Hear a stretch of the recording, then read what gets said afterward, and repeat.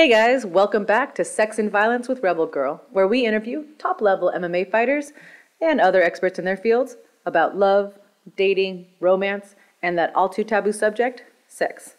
I'm your host, Ashley, Rebel Girl, Evan Smith. Now let's talk about sex and violence. What's up, all my naughty listeners? We are here again, deep diving into the lives of our guests. We scratch more than the surface, and we interview and dig deep for the dirt that you guys really want to know. Let's face it. We specialize in fighters, but we also bring you guests from all professions, backgrounds, and sexual preferences. We are back here at Black Belt Collective Krav Maga in Huntington Beach.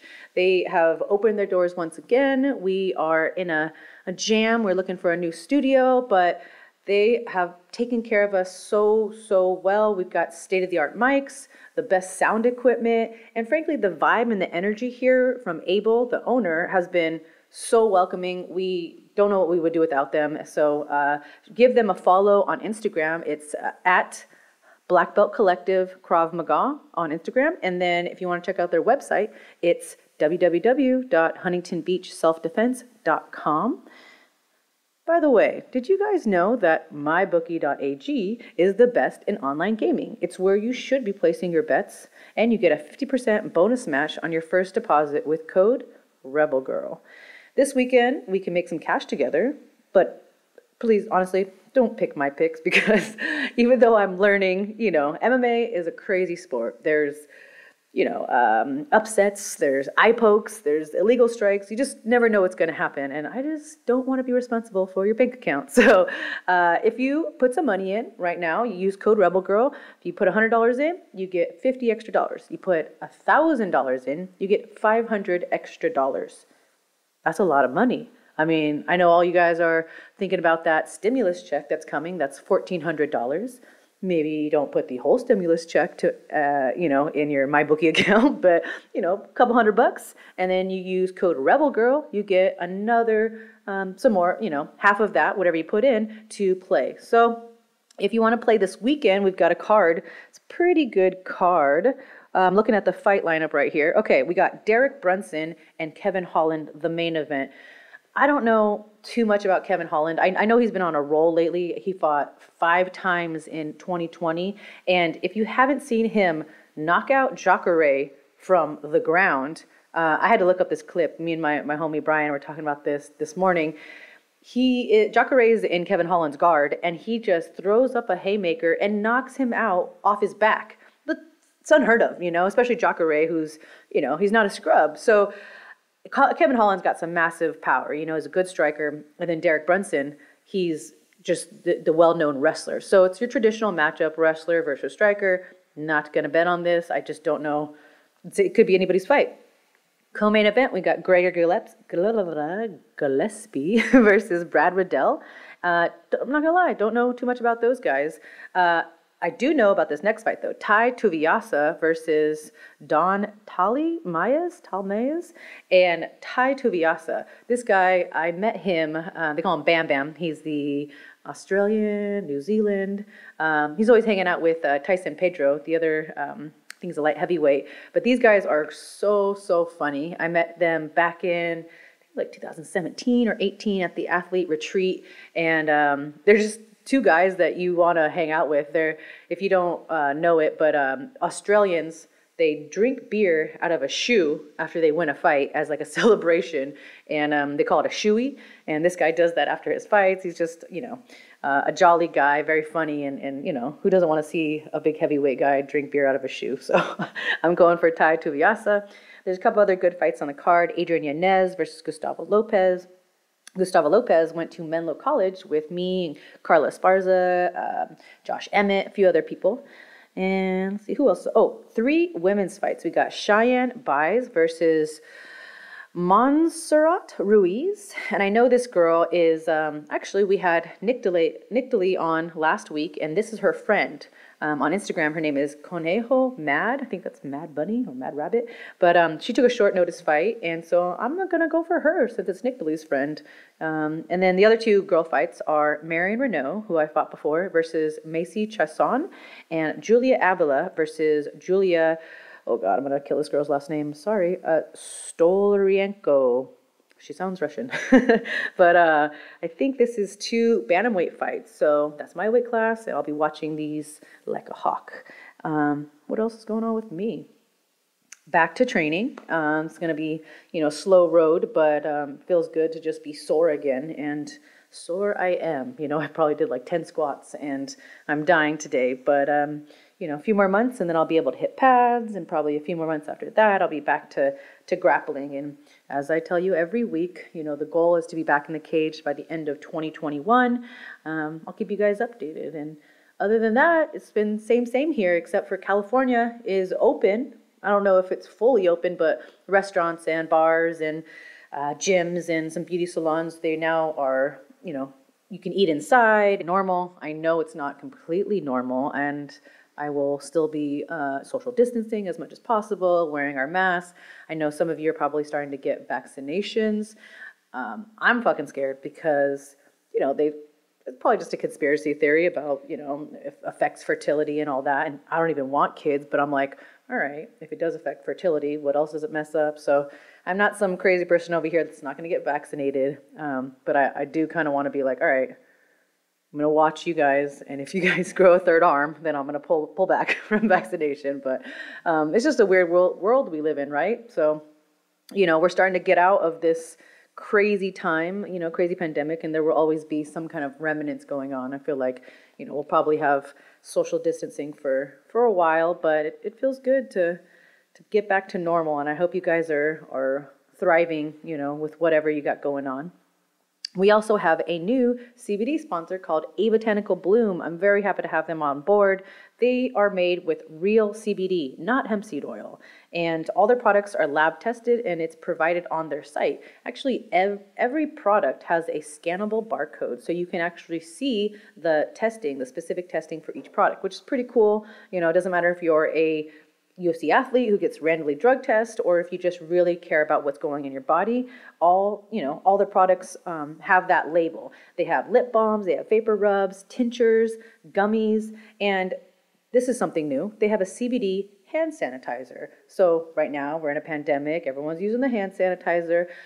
It dries out your hands, right? And then you smell your hands and it's all smells like alcohol or, whatever.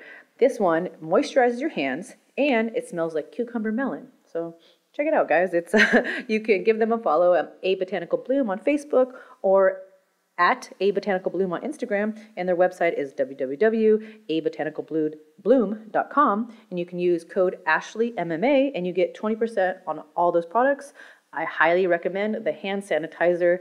It's just, you got to do it anyway. You might as well get one that smells good and makes your hands soft. So today's guest is a bare knuckle boxer who loves Krispy Kreme donuts and butt rubs. But who doesn't? This 25-year-old single mother of 2 is also a baker, a barista, a keg cleaner at a brewery. When she's not grinding away at her 9-to-5s, wrestling with her young boys, and getting spontaneous tattoos, she's training nonstop. She brings a stacked resume of professional MMA, boxing, kickboxing, and bare knuckle boxing to the table. And with that background, you may expect to hear a hard-nosed, gritty interview, but prepare yourself to be surprised by a perky, playful, and goofy athlete. We talk about the pressures of OnlyFans, bisexual tendencies, dating after divorce, micro-penis horror stories, butthole etiquette, having her period on fight night, and so much more. Here is your guest, Killa Bee Starling. Killa Bee Starling, thank you so much for joining us. How are you? I'm fantastic. Thanks for having me. How are you today? I'm doing good. Thursdays are recording days, and I've been wanting to get you on for a while. I've been following your bare knuckle career, and you just seem like a cool girl. You seem like a girl I would hang out with if we lived close by. Like you would be my friend. Just, and it's not just the tattoos. It's so funny because I've been obsessed with you forever. And I've always been like, gosh, I just want to be best friends with her. So it means a lot for you to have me on here and it's such an honor. So thank you. No problem. Okay, well, let's get to talking about the violence aspect of the podcast. You are a badass bare knuckle boxer, but you have also fought professionally, professional boxing and MMA. So I want to know, why'd you make the switch? Okay, so I have fought in all disciplines other than karate and I don't even know, kung fu. But I've done kickboxing, boxing, MMA, and just there was always something missing. And it was kind of like, it felt like I was forcing myself to do those things. But when I saw bare knuckle first come about, I was like, oh, that's my kind of fighting. But my coach at the time just advised against it. He was like, you're crazy if you want to do that. You're asking to get killed. And I'm like, no, like something about that just screams me, because I love to brawl. Yeah. And I did every discipline and just every single thing. Like it was fun, but it felt like something was missing. And when I went to bare knuckle and fought in February, like I felt like I was home. I was like, I've been like, this is perfect for me. Yeah, so I watched that fight. Amazing fight. Congrats, by the way. I didn't watch the whole card, but I was doing a read up on the card, and they said that you and your opponent stole the show. It was just a bloody back and forth war. At one point, they thought you had her. And then she just came back harder, and you guys got a crowd standing ovation. Tell me how that felt. It was wild because I felt like I fought like shit, honestly. Like I was like, because it was so brutal and so hard, and like I look around and people were standing, and then I see like Shaquille O'Neal like standing. I'm like, oh wow, like it must have been like a pretty decent fight. Shaq was there. So, yeah, Shaq was there. Anthony Pettis was there. Oh, like cool. all these people that I didn't even know were there. It was just really awesome. So it was cool. But I really had no idea that it was a show stealing performance. Like when the president, David Feldman, came up to me as I was standing in the ring and was like, you just got fight of the night, hands down. And I don't even need to see the rest of the card. Wow. It was such a huge moment. And, to be someone who, faces a lot of adversity and stuff outside of the gym and like grinding for something that I see for my future was definitely really cool to have it just pay off.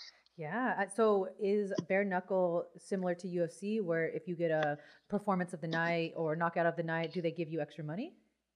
Oh yeah, which was really nice because it was very much so needed. My car took a shit on me like the month before I left. Like I had to drive my dad's old beater truck that had like 300 something thousand miles on it, and my car was just done for. So that bonus was like much needed. It's so crazy, right? Where we've chosen these professions where it's like we put ourselves in those positions, right? Where we have to drive like a shit car and then we work our butts off, and then like when we win, we get pay off our shit car or get a better car, right? But it's like we don't have to have these jobs. We could easily go get a 9 to 5 and have some steady, probably boring but like more financially consistent job. But instead we're a little crazy and we choose to live this life. But when something like that happens, right, when you get performance of the night and a standing ovation, I feel like those are the moments where you're like, you look at everybody and you're like, this is why I choose this crazy profession. Exactly. Like I said, it was just that moment of like I knew what I saw in myself that maybe other people didn't see, and like I knew what I was working for, and just to have it all pay off was like hell yeah. Yeah. Because there's so many doubts, right? Like, like it's a roller coaster of emotions, like you and I both know, and fighters, from the minute you accept the contract, you're like, oh, maybe, okay. And then, you're training and then you have moments of like, oh, I'm not ready. And then you prepare and you get more ready and you feel more confident, but then the weight cut, it's just a roller coaster. And then when you win, it's like, okay, like everything was worth it, right? Yeah. And it's one of the things I feel like people don't get to really experience is like how it's not just physical, it's not just training, it's emotional, it's mental. You've got 100 people telling you you're an idiot and what are you doing this for, and like that just are trying to bring you down, and like that stuff really takes a toll on you. So yeah, to have that kind of moment happen, like I don't know who's telling you you're an idiot, but you should probably distance yourself from that person. Yeah, right. That's definitely something I've done this year. Even if there's some people around me who's a little bit negative, I'm like, you know what? I'm only going to surround myself with positive people, right? The people that are doing the things that I want to do, or the people that have the same work ethic and that kind of thing. So I'm really proud of you. I've read about your story. I know that you're a single mom, and so I can only imagine that this win and all the media attention that you're getting is making that single mom life easier. Yeah, it's awesome. It's so awesome. And thank you so much. Yeah, it's unreal because I tell people every single day, like being a mom, that my children are what I do it for. And like everyone's always like, you want to make a lot of money, right? You want to get a world title, right? And I'm like, what I really want is just to show my kids that if you go for your dreams and what you want to do, like, you can do anything you want. You can achieve anything you want. If you work hard and be a good person and go for it, then you can do that. And that's really all that I'm trying to achieve. The other stuff that comes along with it is great, but to me, this is like a mission for my kids to be like, yeah, your mom did it. Like, Oh, yeah. I'm sure if they don't, they're young right now, right? How old are they? yeah, they're 3 and 5. Yeah, like I'm sure they're, they don't really know exactly what's going on right now, but as soon as they get to that level where they realize like my mom is a badass, like I'm sure they're Yeah, already proud of you at their little age, but there's gonna come a point when they're in that like preteen where they're like, whoa, my mom is a yeah, professional bare knuckle boxer. Like she's yeah. not like other moms. I'm pretty sure my 5-year-old's gone to school and been like, better not mess with me because my mommy will beat you up. That's adorable. Yeah. So for your last fight, you just seemed, even though you were hard on yourself, you had a great performance, you got the bonus. Was there anything that didn't go your way during like maybe the weight cut or the fight camp? Oh man, I had like, this is so much like, being a woman, I don't think a lot of people see the true inside of being a woman and fighting. I started my period like the day before weigh-ins, and it had to be like TMI, but like it had to be the absolute worst period I've ever had in my entire life of ever having periods. There's no TMI on And this show, so just don't I hold know, I back, was like, I okay? don't even know why I said that. Yeah. But yeah, I started my period and it was fucking awful. Oh. And it was the most miserable period I've ever had. And that just like threw a wrench. My whole week was going like so amazing. And then that happened. And I was like, fuck. So, it's weird because I'm a professional fighter. I've been fighting professionally since I was 23. But weird, TMI, but I don't give a fuck. I don't have my physical period, right? Like I have hormones, I'm a woman and all that, but I haven't got my period in many, many years. So, it's a blessing because I don't have to deal with the physical mess of the situation, right? Like I'm sure I still Yeah. retain water. I know I'm emotional, probably even more so than someone who, has their period, obviously. But in your experience, like what are the biggest downfalls of being on your period? I mean, because the guys out there, they're like, oh, whatever, so you bleed from your vagina, no big deal, right? But what does that entail? Like, what obstacles does that add to the already difficultness of cutting weight and preparing for the fight?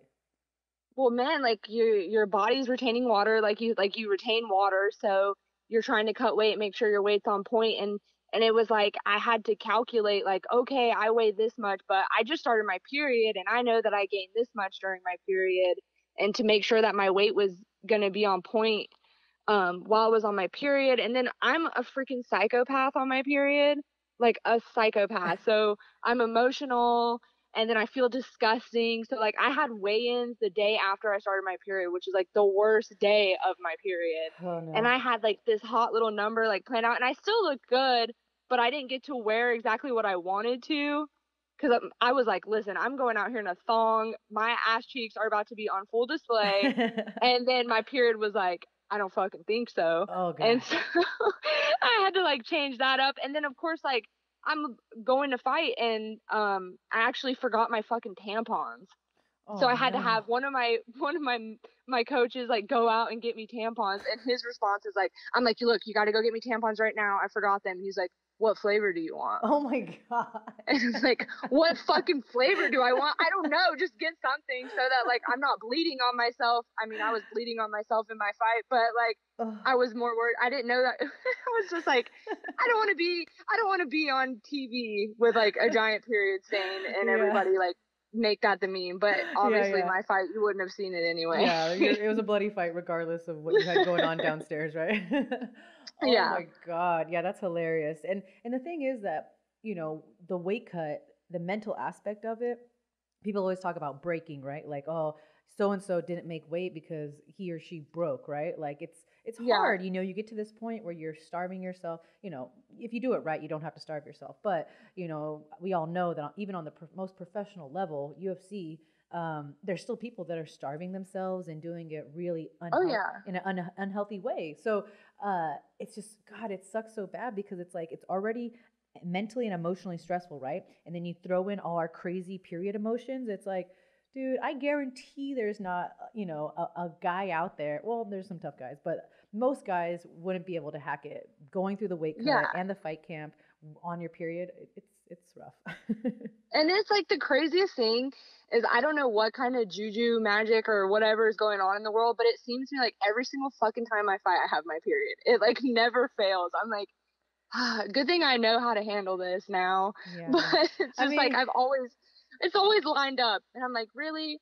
yeah.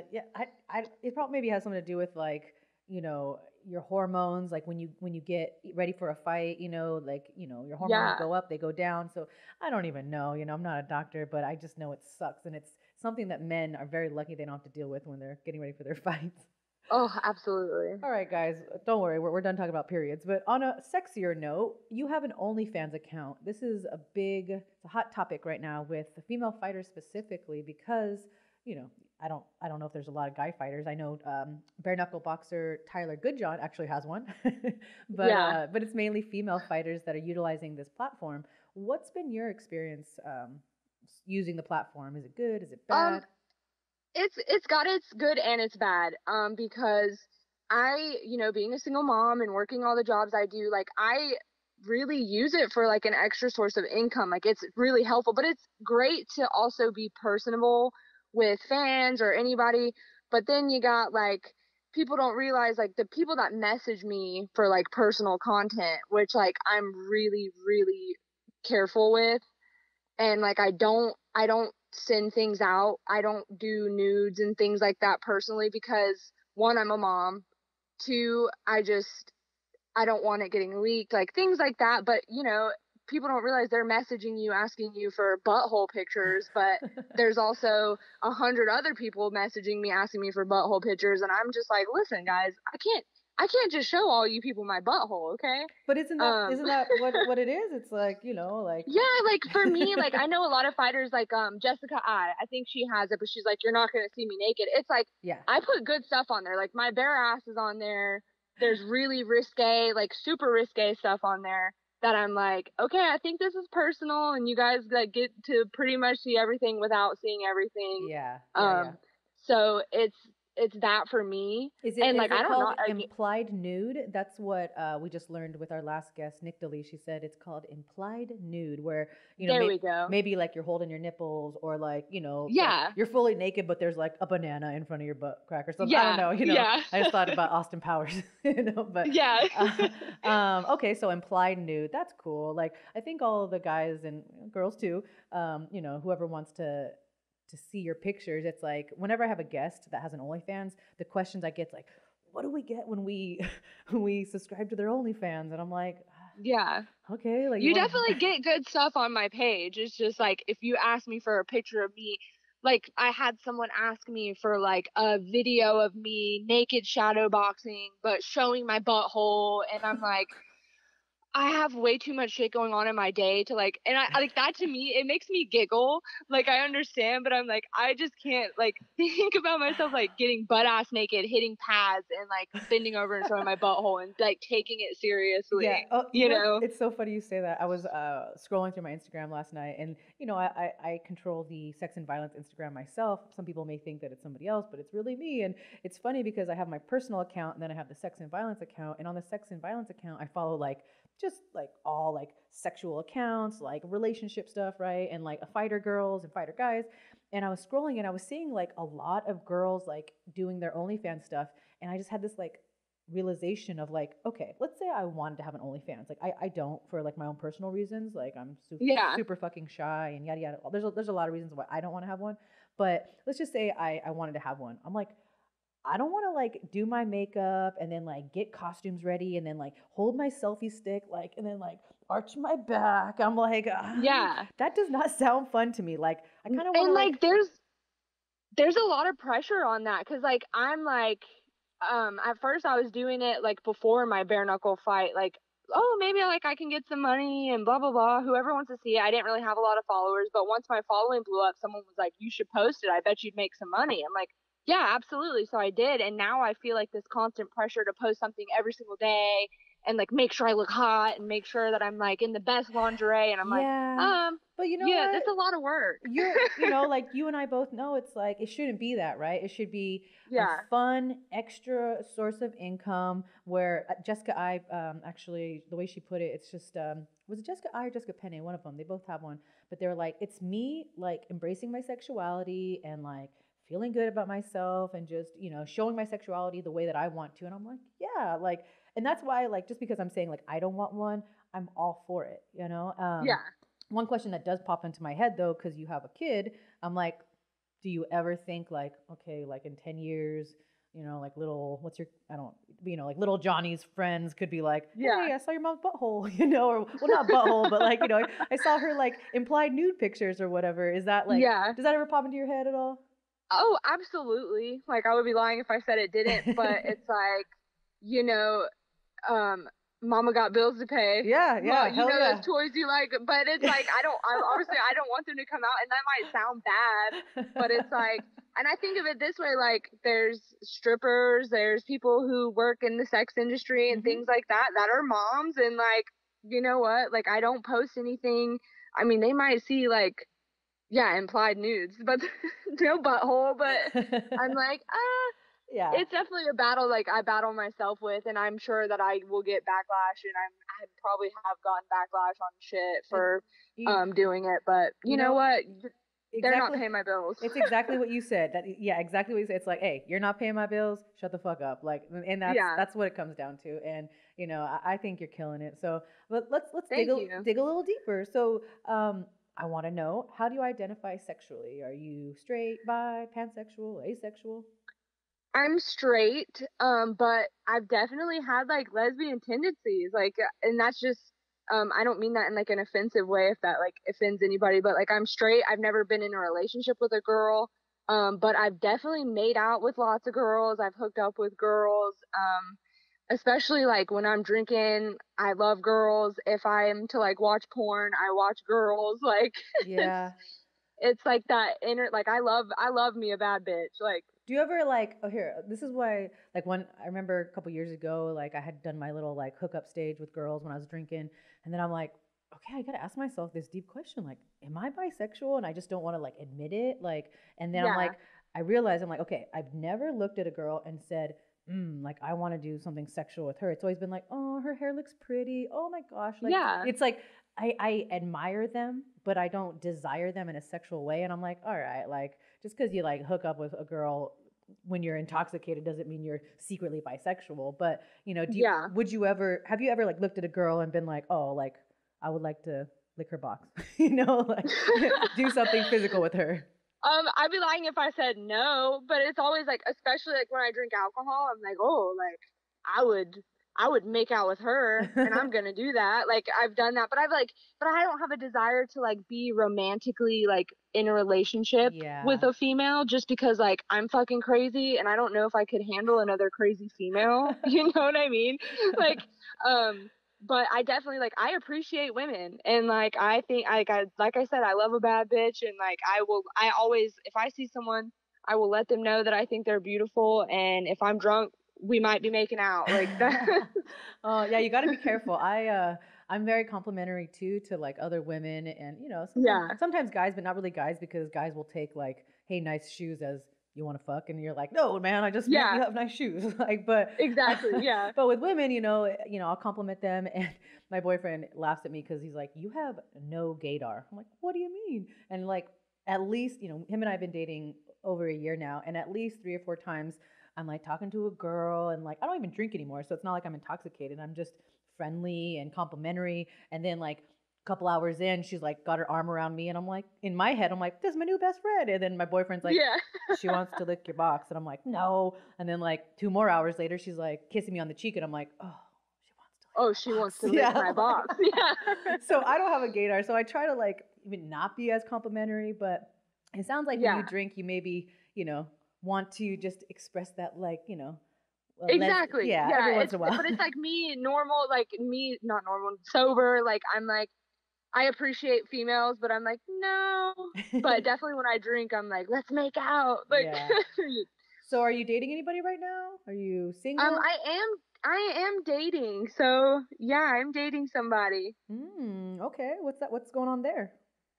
I don't really kiss and tell, but it's my I've been just like enjoying my life for what it is. Like I spent last year getting a divorce and doing all of Oh, that and really finding myself okay. and Okay. getting that together. And so Yeah. it's been really fun to just like enjoy another human like on my own terms and like Yeah. Good the for way that I you. want to. Yeah, so that's been great. Good. Sounds like, I don't want to dig too deep, but how long did it take you from your divorce to, finalization, whatever you call it, to like Yeah. jump back on the bandwagon or jump back on the horse and date? Like, did you take any downtime or did you just get right back out there? I want to say right back out there. Like I definitely went right back out there and it was just like a year of like really figuring out like all the crazy shit and finding myself and what I wanted to do. And I think after being married, I was kind of like trying to force myself to basically I don't want to say like be a servant, but I guess that's what I would say. Like I felt like I just had to do things like I just had to I needed love and I needed someone there and is what I felt like. And then finally came a time like a breaking point where I was like, okay, like I need to figure out being on my own and paying bills on my own and like just being by myself. And then once I figured that out, just made it a lot sweeter to like do things on my own terms and not in like an emotionally traumatic state, Yeah, yeah, yeah. if So that makes sense. no, it's good.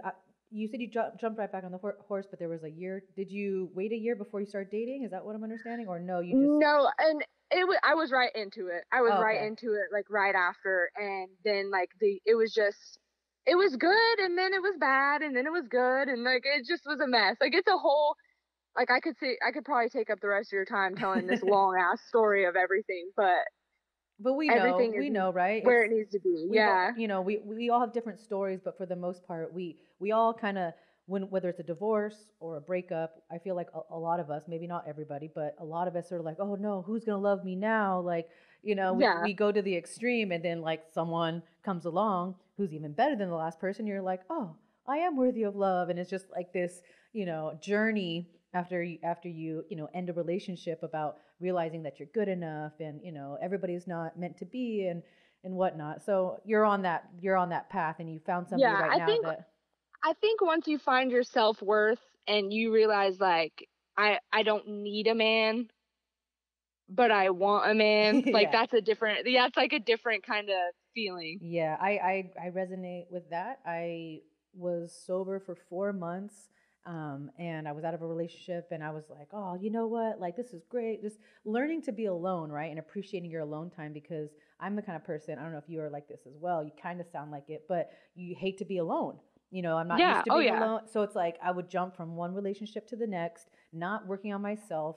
And then, we do this weird transference, right? Where it's like maybe you and your ex, let's say your ex husband, had physical violence in the relationship, right? Like, just for example. Yeah. And then the next boyfriend, you jump right into it, and like, he starts to yell at you, and you transfer the old relationship habits, and so you think he's going to be violent, and it's just that's the reason why we should take time in between relationships, right? To work on what we need to work Exactly. on, and so that's something that I did for 4 months, and that was very long for me. And then I found my current partner, and we're happy. But 4 months for me was enough. Sometimes people take a year, sometimes people like you jump right back into the relationship. But if things are going good, then that's all you can ask for, right?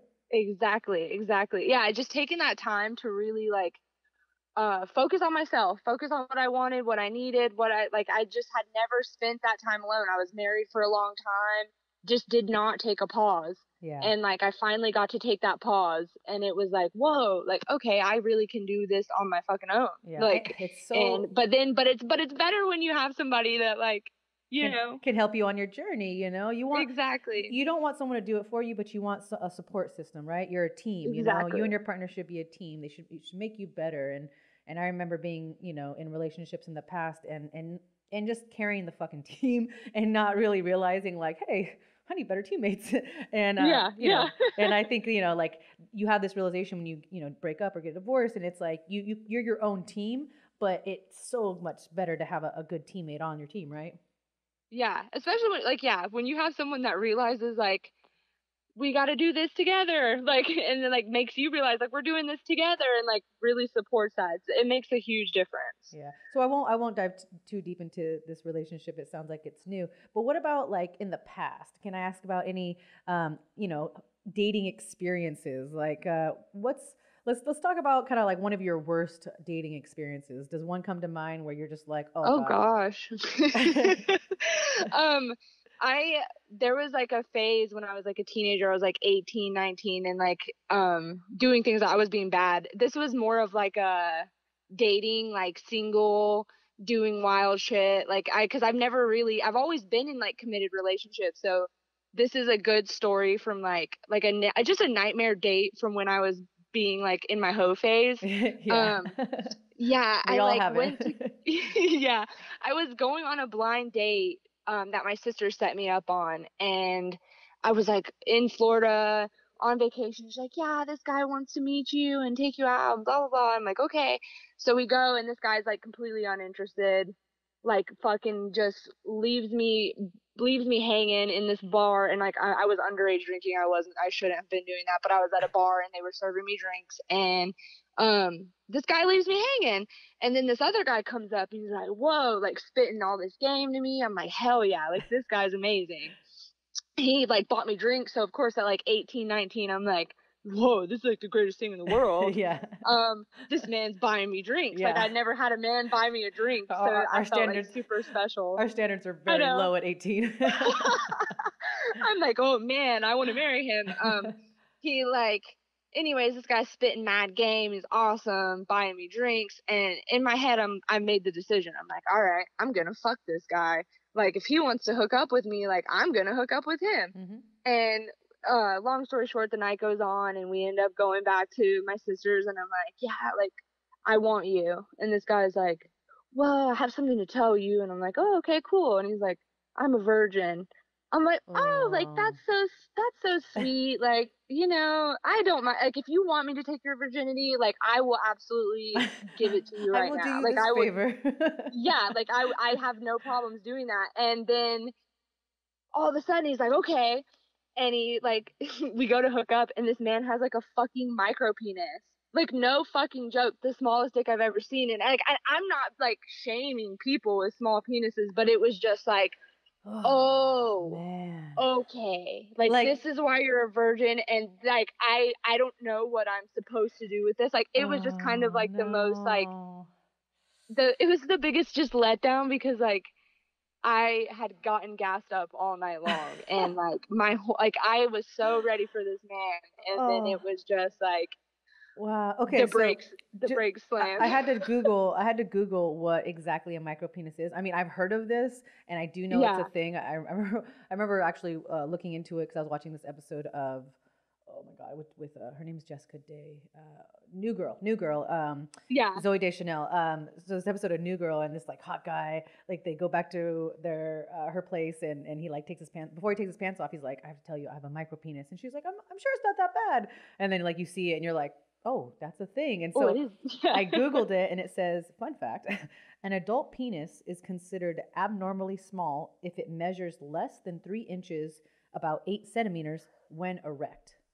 Okay, yeah, so I absolutely saw a micro penis like right in front of my face. Like right in front. Man. And like, I'm like, I was younger, and I like seen this thing, and I'm like, this is not real life. And like I'm again, like, I'm really not trying to just like shame people, because like they have no control over that. Yeah, but of course. That was my experience of like, just expecting this like big bang at the end of my night, and it was like a firework that like was a dud. Okay, Yeah, well, like went out. I was like, fuck. Okay.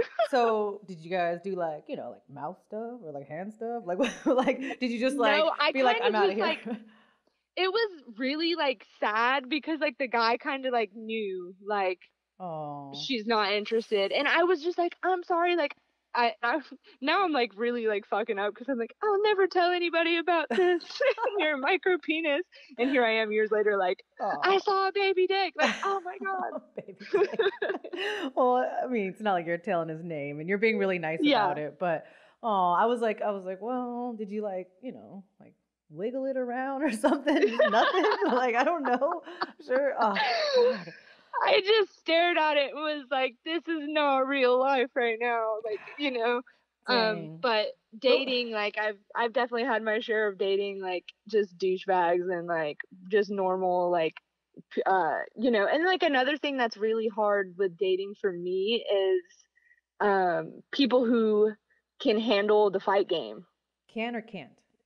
Can and can't, like both. Like it's like I've had a really hard time, like my marriage, like me and my ex-husband, we are on pretty good terms, but that's one of the things that was hard in our marriage was like he just couldn't understand like why I felt the way I did about fighting. And then like, and I don't think men realize like it's a lot, like so many people are like, I can handle that. And then like I'm like, no, I'm really like a fucking alpha bitch. Like you gotta be able to out alpha me, basically. It's weird because you have to like, I feel the same way, but it's also if you get another, like if you, let's say you're an alpha, you are an alpha female, right? And then you date another alpha male.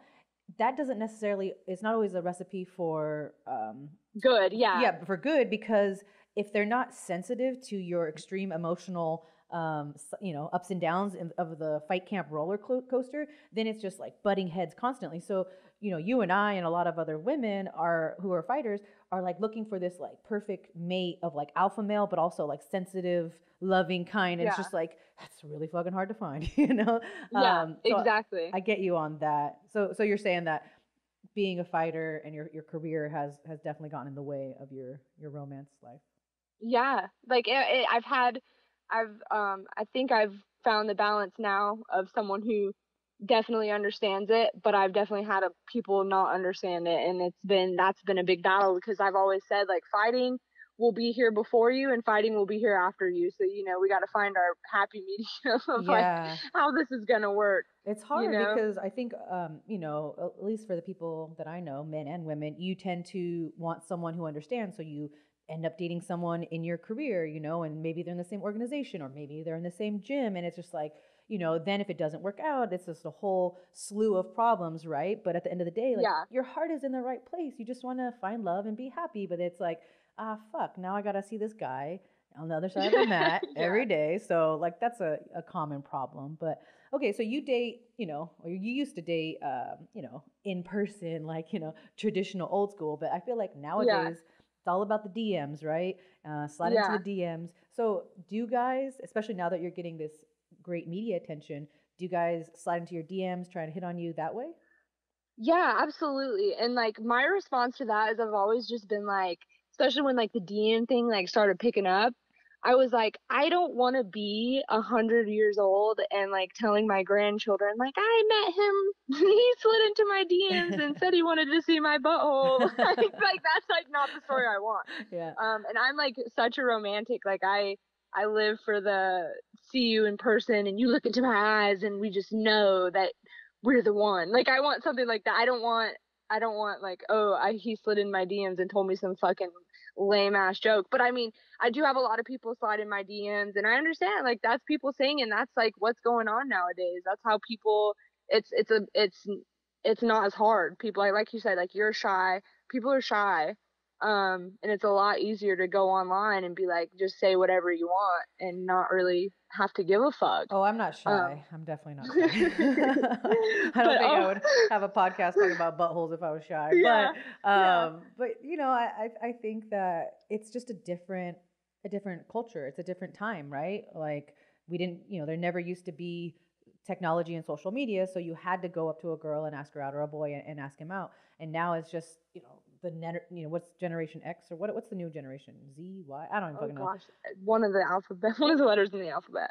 Z? Oh, so a Generation Z, these guys with all the fucking, like all they know is Tinder and Bumble and the dating apps. And so it's like, it's disappointing, really, because I feel like it takes so much more for a man to walk up to a woman or a woman to walk up to a man, because even that, right? That's that's going against like traditional gender roles. Or like, oh, you're an aggressive female if you go up and you ask a guy out. And some men are like, Exactly. they don't like that. And I'm like, oh, are you fucking kidding me? Like, I'm doing all the work for you. Yeah. Like, yeah, I couldn't get any easier. But like, it's wild to me because as young as I am, like, I've never once been on Tinder or anything like that. Like, there's been points where I've like wanted to get on there just to like see the craziness Yeah, because check out the I just selection. love, yeah, like I just like seeing like the wild stuff that people put in their bios, and like Oh yeah. I love to like people watch. So yeah, that was like the only reason I ever would have possibly wanted to have one. But other than that, like I couldn't possibly fathom like a man just like like wooing me over the internet. I just Yeah, don't. yeah. And just like regular text messages, sometimes things get misconstrued in Yeah. technology, right? Wow. Well, so I've been asking this question lately, and I love it because I'm like, oh God, it's. I'm 33 and you're 25. Mhm. 25. So, what what do you put up? What did you used to put up when you were younger, like in the dating scene, that you wouldn't put up with now? Like, I know back in the day for me, it was like, oh, he doesn't have to have a job. It's okay, or he doesn't have to have a car. And it's just like now I'm like, I really set the bar real low back then, And so now Yeah. I've got like these prerequisites, right, for my partner, and like finally found this great guy, but it's like I had to raise the bar. So Yeah. was there ever a time in your life where you're like, wow, like I really was slim pickings there? Yeah. And like this is like so like you said earlier, like, oh wow, we have our standards set pretty low, like buying a drink at a young age. Like, Yeah. I always look for somebody who has a sense of humor. Mm. And like I just can't, like, someone's gotta have, like, they gotta be outgoing. Um I've been with someone who wasn't outgoing, and like that, I mean, like, obviously I need a man that's stable in himself, but like personality trait wise and like things like that, like I need someone who can take a joke and like make, like, I've always said I want to be with somebody who could make me laugh at least once a day. I want Yeah. someone who can just make me really laugh once a day, even on like my worst day. And just an outgoing personality. I've been with someone in a serious relationship that just like could not even say hi to a stranger, and that like really bothered me. Yeah. Because I'm the opposite. I'm super outgoing. Like I'm not scared to talk to people or go up and speak to people because I just think that's just a good way of living. Yeah. So that to me, like, I can't be with someone who just has absolutely no personality or outgoingness about them. Yeah, I think, especially for men and women who do the sport that we do, the career that we've chosen, it's so intense, right? There's so much like it's just intensity, right? And it's just like hard training and now you got to recover and you got to get good night sleep. So if you can find someone that like just jokes around and like makes your life like not so serious, it's Yeah, amazing. And absolutely. it doesn't know like I've realized over the years it doesn't necessarily mean that this person has to be like, oh, that's the funny guy, right? Because when Yeah, you have a connection with someone, what I realize is maybe they're not like you wouldn't describe the person as a funny person, but when you have that connection, you guys start to have your inside jokes, right? That like you'll yeah, just be talking and then you'll start laughing and like no one else really knows what the fuck is going on, but you guys got your inside joke. And to me, that's like, okay, maybe my partner's not like the funny guy, but we make each other laugh, right? We have our inside exactly. jokes. And that's really important to Yeah, me too. as long as I'm laughing, like, Yeah, yeah. like I just want to laugh. That's the one thing I ask for. Yeah, me and my boyfriend were last night. I said something. We are joking, like it wasn't like evil or anything like that. But I looked at him and I was like, I think I think the goal or like the point of having a best friend is just um, laughing at the same stuff and like or like hating the same people or you know what I mean, like just Yeah. Oh, absolutely. and we were just like joking about the same stuff. But all right, Yeah. I want to know about your sex life. You have this wild demeanor about you, and I'm just like, what is Tay like in bed? What's Ooh. something that you're all about? Ooh. I need a man that eats ass. Like, eats ass. That's like, oh, you know what? You just asked me a question like, what is something like? No, that would be like that can tie into that. I need a man that eats ass. Okay, Um. okay. Uh.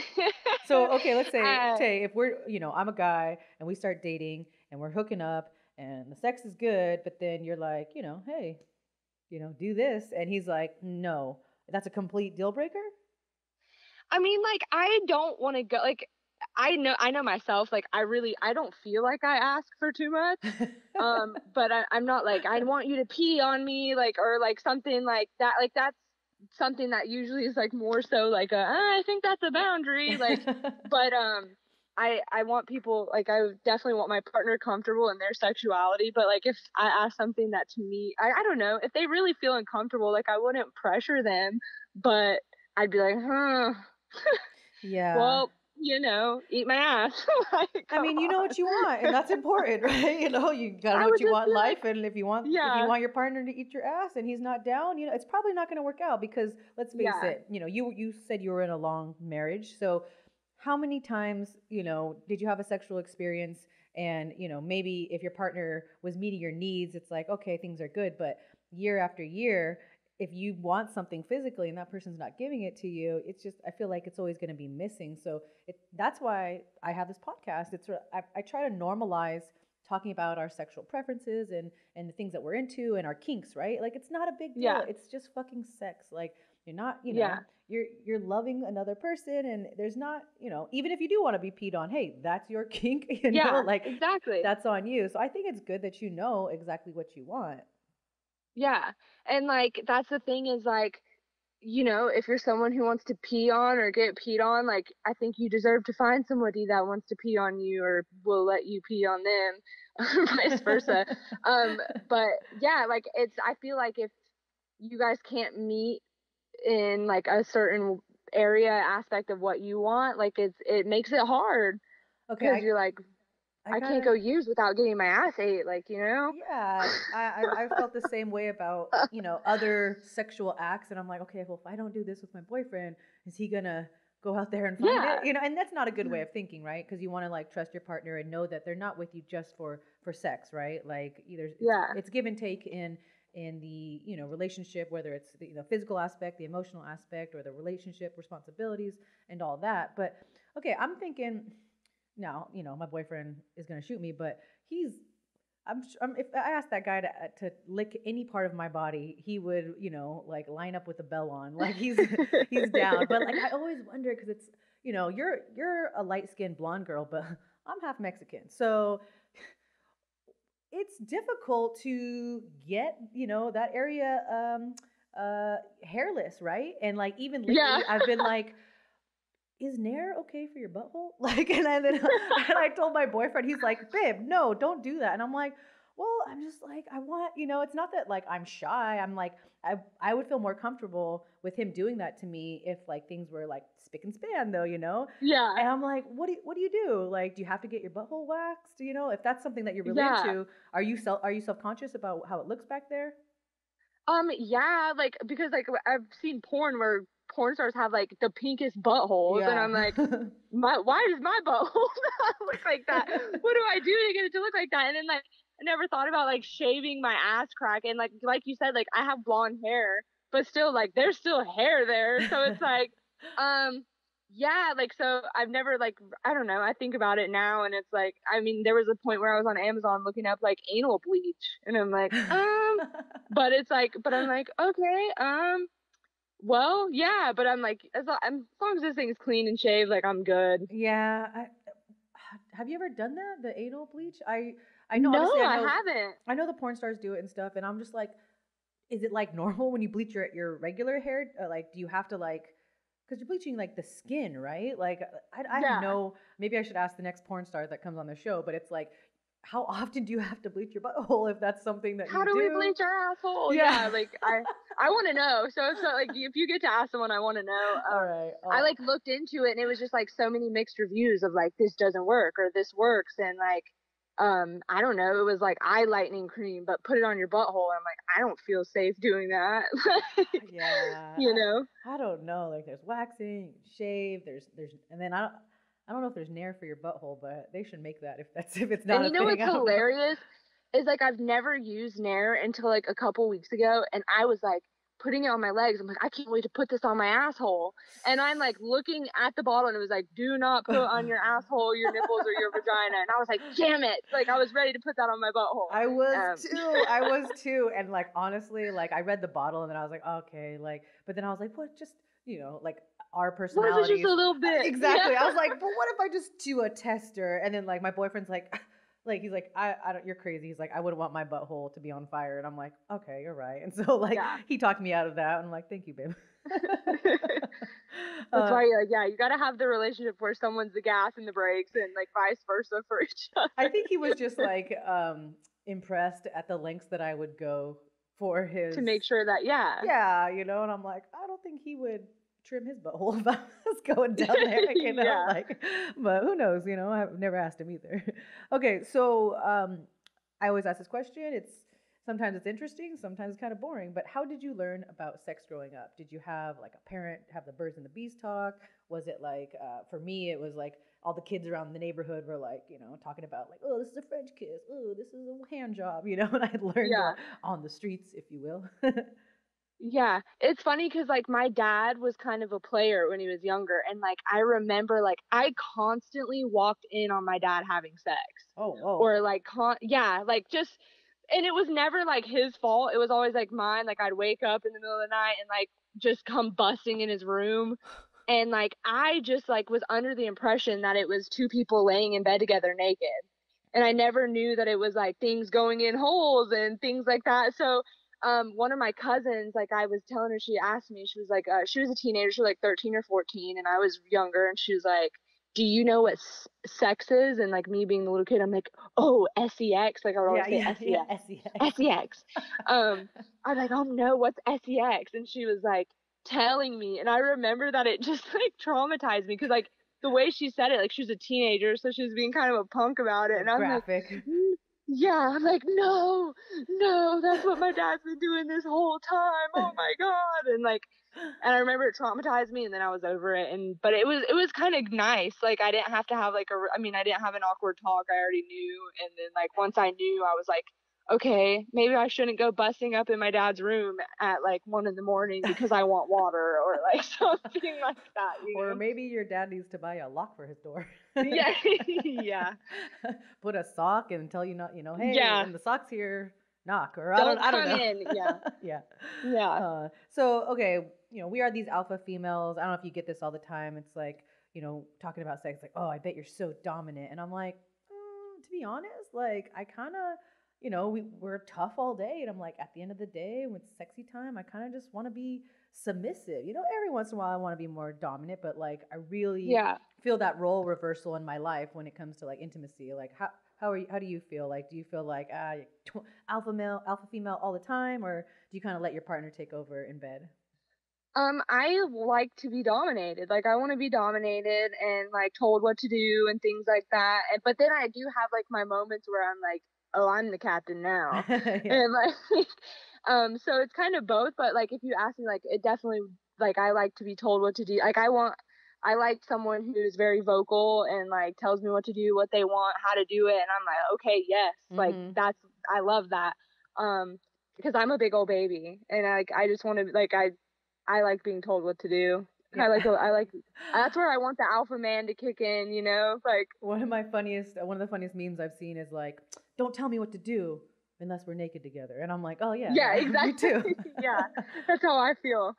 So what's a time in your life, or like what's something that makes you feel super sexy?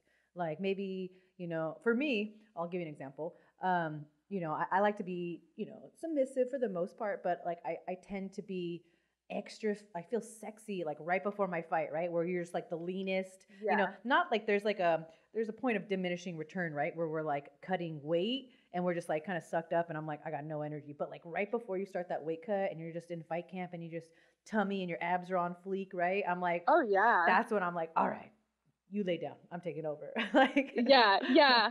I agree. And like, and then for me, like unfight related, like when I just like have, cause I love makeup, like I'm all about makeup, beating my face, hair on point.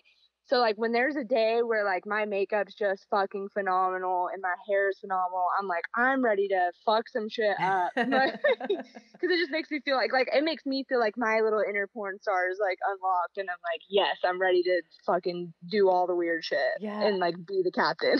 God, I suck so bad at makeup. Like it took me like 20 years to learn how to do like winged eyeliner and like red lips, and I'm like, don't ask me to do anything else. Like I'm good, you know. Like Oh my God, no, you're like stunning. You no, like, thank you, girl. But yeah, I do have to get my makeup done sometimes for like photo shoots, and I'm like, okay, I'm gonna take all these pictures, do this photo shoot, and then I gotta bang my boyfriend tonight because this is the best it ever gets, you know? yeah. And that's like when I feel the sexiest. I'm like, oh, when I like everything's just all on point. I'm like, oh yeah. So it is time for lightning sex round. Are you ready? I am always ready. All right, lightning sex round, guys. If you don't know, we do rapid fire, one question or one phrase, and Tay is going to say very fast yes or no. Are you ready? I'm ready. All right, lightning sex round. Do you dirty talk in bed? Yes. Spank or like to be spanked? Be spanked. Biting? Yes. Choking? Yes. Threesomes? Depends. Do you watch porn? Yes. Any foot fetish? No. Bodily fluid fetish? No. Do you like bondage, like ropes or blindfolds? Yes. Role playing? Yes. Any butt stuff on you or a partner? Yes. Do you use sex toys? Yes. Have you ever been to a sex club? No. Or a swinger party? No. And are you a lingerie lover? Yes, absolutely. That was a lot of yeses, Tay. I know. I Awesome. was like, wait, hold on a second. Like, Awesome. I was like thinking in my head, like, I'm a freak. Okay. Oh, it's all right. This is the kind of guest we want to have on. All right, good job. So next up, we got Fuck, Marry, Kill. I'm very excited about this game for you. Sometimes I don't want to put our guest in a compromising position, right, where they have to play this game with somebody they might know in person. But I asked you ahead of time. I'm like, can we do this? And you were like, let's fucking do it. So I'm very excited. Okay, so Fuck, Marry, Kill. We're doing the bare knuckle boxing edition. Are you ready? I am so ready. Okay, you have to choose between these three guys who you want to fuck, who you want to marry, and who you want to kill. We've got Tyler Goodjohn, who was actually a guest here on Sex and Violence, bare knuckle boxer. Brandon Lambert, also bare knuckle boxer. And finally, we got Chris Lieben, former UFC fighter, also bare knuckle boxer now. Who you want to fuck, who you want to marry, and who you want to kill. Oh my gosh. Okay. I want to kill Tyler Goodjohn. And like that's no. I'm so sorry, Tyler Goodjohn. You got to go. And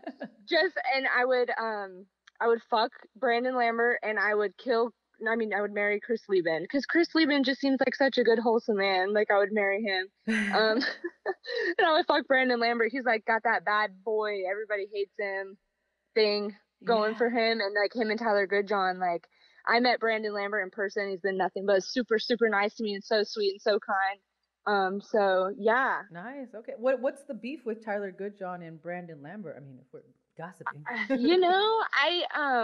don't really know. I think it just was like online Instagram bullshit, and Brandon Lambert's just very vocal, and it's kind of like that Conor McGregor factor to me, is like how I see it. Like he's talking his shit and it gets him noticed and people are talking about him and buzzing about him. But he's a good fighter. He believes in himself and he's got all of that going for him. He's got everything going for him. So fuck it. Like, why not? Like, I'm not that kind of fighter. I can't talk shit because I'm just like such a lover. But him, like, he's got that factor of like that, and I think it's just like, it's funny because like I've met him in person and I know like how nice and how sweet he is, and to see people online like that don't even know him that are like, fuck you, I'm like, but he's really nice, I promise. Like, yeah, but you and I both know that we're in a sport that's this weird mix of real athleticism but also entertainment, right? Like it's a little WWE-ish sometimes, right? But like, we're actually getting into a fight, and it's not scripted, and we don't know the outcome, right? So and it's weird because that trash talk sells, and I'm with you. I'm exactly the same way. It's like, all right, that works for some people, but that's not my thing. Plus, you better back up your trash talk, otherwise you look like an idiot, right? Yeah. So, but it's like one of those things, like you said, so WWE-ish, that like sometimes you don't know if it's real or fake. And sometimes it is fucking real, and sometimes you're like, oh, I really thought you guys hated each other, but it was like not real. Oh, like it's so that's the hard thing. But I really do believe that Tyler and Brandon hate each other like with a with a passion. Maybe we'll have Tyler back on, or maybe we'll have the Brandon guy, Brandon Lambert on. And like I love Tyler Goodjohn, but I'm sorry I have to kill you. That's all right. That's to go, Tyler. All right. So now we have fan questions. I'm very excited about this next one. Okay, I'm ready. At She Fights 2 wants to know, it's a two-part question. A, would you rather have a one-night stand with Brian Ortega from the UFC in the White House, or That's so random. I know, Brian Ortega in the White House, or a threesome with Rachel Ostovich and Valerie Loretta in a one-star motel?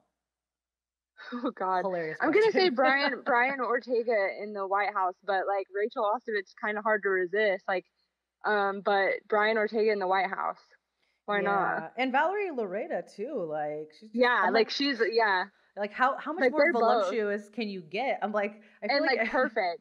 I feel like I every see time her training and I'm like, what the fuck? I literally look like Gollum like when I'm done training, and then I see her and she looks like I know. a freaking $1 million. I know. I'm the same way. I'm like, yeah. And I like, it's funny because I'm not old, but like, she's in her early 20s, and I'm just like, it's a young girl thing. I'm like, too old for that shit.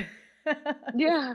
I look all busted No, when I they're train. both perfect. They're both perfect. But definitely I would take Brian Ortega in the White House. Okay. First of all, like I don't know if it's Brian Ortega or the White House, like because I've never been to the White House. All right, the part B for the same person, at She Fights 2, which is a great page to follow, guys.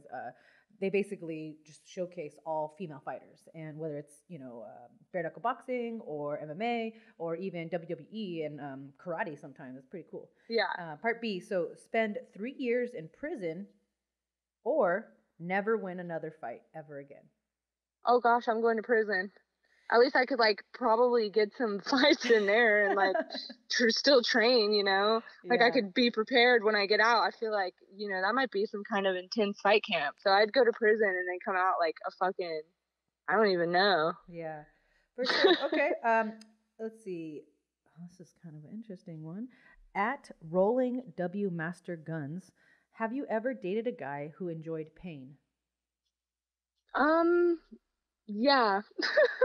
I suppose like I've never had anybody like tell me to like beat the shit out of them or like twist their nipples or stomp their balls or anything like that. But I feel like I've been with freaks that like, like a like I don't even want to say normal, that's not the word. But like the rough stuff. But Yeah. I've never been with someone that's like really genuinely been like stomp out my balls, and like I will love that. Yeah, that's another level. Yeah. Okay, let's see. We got at Liam underscore am underscore I. What's it like to be a single mother and a fighter when you have to commit a lot of time to fight camps? It's really hard, but I always I follow a schedule. Like I make sure I follow my schedule. I make sure that all my time is getting put where it needs to be, which my children come first and foremost at all times. But I also communicate with them like, hey, mommy's doing this, and like if like when I leave for fights, like because they're so young right now, I want them to be able to decide to go to fights. So I communicate with them and let them know. And like if I'm going on a fight trip, I really just tell them like where I'm going, what's going on. I even though they're 3 and 5, I constantly communicate with them. But shit, like I have mental breakdowns all the fucking time because I'm like, I don't even know how I'm like doing this all. But I've always said like where there's a will, there's a way, and I just make it work. I could not give you the recipe exactly. It's just like I know what I want and I'm gonna make it happen and make it happen to the best of my ability. So it's a struggle though. It is definitely a struggle. You said it yourself. You're like, I don't even know how I'm doing it, but you're doing it, and that's that's the thing, right? Is that yeah. People always ask me, they're like, what advice would you give to future fighters or this? And I'm like, it doesn't matter if it's a boy or if it's a girl, if you're just starting fighting or if you've been doing it for a few years. I always say the same thing. The difference between me and maybe like, a dozen other fighters who didn't make it was that I always found a way to keep going, right? So I've never had kids, but like I've had money problems, relationship problems, family issues, like health issues, injuries, whatever it is, it's going to happen. And you have to find a way to overcome it, and that's sometimes easier for other people. Maybe they have some financial support. Sometimes other people don't. Like I said, I can't fucking imagine what it's like to have 2 young boys. You're super mom, and I look up to you in that regard. I'm like, wow, like that's amazing. Oh, thank you. Yeah. Whatever, just keep doing it's what like you're doing. It's just like one of those things. Like I tell people this all the time. Like, everything looks fucking great on social media. Like, that's the thing about social media is, like, nobody posts. Like, I mean, some people do, but, like, you don't really get to see the bad side. And I'm like, you guys have no idea. Like, it is, like, some days I wake up and I feel like I'm scraping myself out of bed and, like, trying to just, like, glue the pieces together, like, more times than, like, me just waking up and feeling good and ready to go. Yeah. So yeah, it's definitely rough, but like we said, like, when you have something, like, your mindset to something, goals and things you want to do, you make it happen. And that's just all there is to it. You're doing the damn thing, Tay, and I'm Oh, thank you, boo. so happy to have you on the show. I think you're a great fucking role model for anyone, you know, male or female. You know, you went through a divorce, you said fuck it, you made your debut, you know, you got this performance of the night, you're training for your next fight. By the way, you know, before we go, who do you want to fight next? I want to fight whoever they put me with. Like, see, this is where, like, the shit talking comes. Like, actually, I would love to fight Jenny Savage again because I fought her in MMA. She's one of those people that is the bad guy. And she constantly is, like, or was constantly posting about me on social media. I just ignore that shit. Like, I don't have time to argue with people on Instagram. You guys know my schedule. You kind of know my schedule. Yeah. It's like, for me to sit and take the time to, like, argue on Instagram, I'm not going to do it. Yeah. But I would like to fight her again just because, like, I fought her. I broke my nose. It was a loss. And, like, it was just, like, it's one of those things that, like, I want to avenge when the time is right. But I have all the respect in the world for Jenny Savage, but also at the same time, like, I kind of want to get gangster with Jenny. But Cassie Robb was actually talking about coming to Bare Knuckle, and if she comes, I would love to do that. I actually really, really like Cassie Robb. Cool. I think it would be a great matchup. She's tough as nails. But basically, like, my thing is just, like, whatever they tell me to do, I'll do. And, like, I don't really want to be like, fuck this bitch and fuck that bitch. Like, I can't. Like, in my heart. You don't have to. You know? I also think that there's a way to promote yourself and boost yourself up in a classy way, instead of using like the trash talking kind of, like, you know, disrespectful way. You know, you can just fucking own it. Just, you know, like, I'm fucking better than this bitch. You know, like, we're both out here trying to make our money, but at the end of the day, I'm just better than her. It's just all about how you put yourself out there, right? But we're not in there baking cookies together, obviously, but also at the same time, it's like, you're working for something, I'm working for something. We're going to have to get in there. Like, whatever they tell us to do is what's going to have to happen. So, like, we're going to fight, and then it's going to be over, and then we're going to be on to the next thing. So, like, what's the point of me wasting my energy and being like, I fucking hate you? Like, I don't know you. I don't personally know you. So, like, but if people get personal, like, I definitely have some gangster in me. So, yeah. And you know just as well as I do that if you don't respect a fighter inside the cage and you let your guard down for some whatever reason, you know, you're gonna get fucked up. So I respect all my opponents. Maybe that's why I don't trash talk. Wow, trash talk. Freudian slip. You know, maybe that's why I don't trash talk, is because I'm like, you know what? Deep down, I know this girl's working just as hard as I am for the exact same thing. But exactly. All right, Tay. Well, where can we find you on all the social medias? Twitter, Instagram, Snapchat. OnlyFans. OnlyFans. My OnlyFans is onlyfans.com/Tay Killa Bee. My Instagram is @TayWStarling. I've got Facebook, Taylor Starling. I haven't met my friend limit on there yet, so if anybody wants to add me on Facebook, that's fine.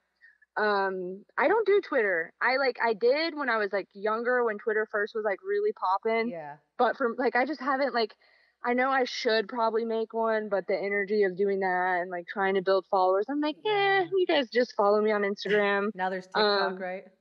Yeah, there's TikTok. I have a TikTok. I don't even know my name on TikTok because it kind of, like, generated, like, a thing. But yeah, Instagram, Facebook, follow me, add me. And thank you so much for having me on here. And I'm so thankful. Thank you, Tay. We're going to keep watching you. And yeah, maybe we'll have you on again in the future. Absolutely. Thank you so much, Ashley. I appreciate your time. All right. Talk to you soon. Bye. Bye. Okay, guys, that was a very, very fun episode where we talked about lots of things that normally don't get talked about. So thank you, Tay. That was very fun.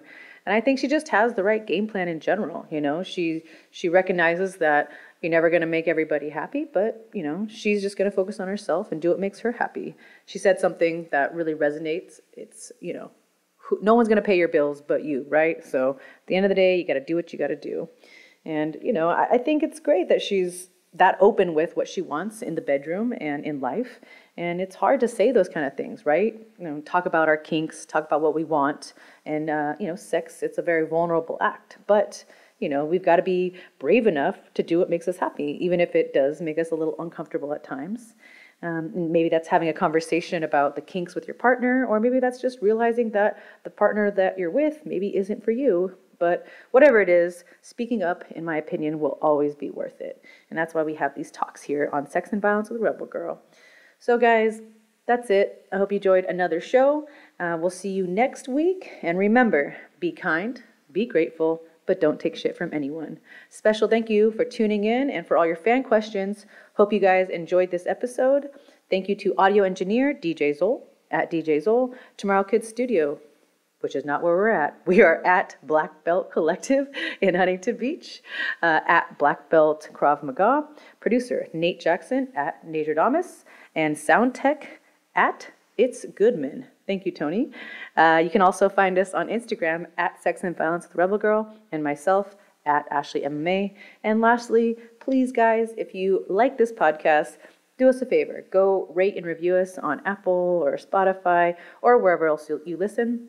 This podcast will always be free, but the more reviews we get, the more we go up in the charts, which means we can crank out more episodes for you guys. So subscribe to this podcast and tune in next week to hear more tales of sex and violence.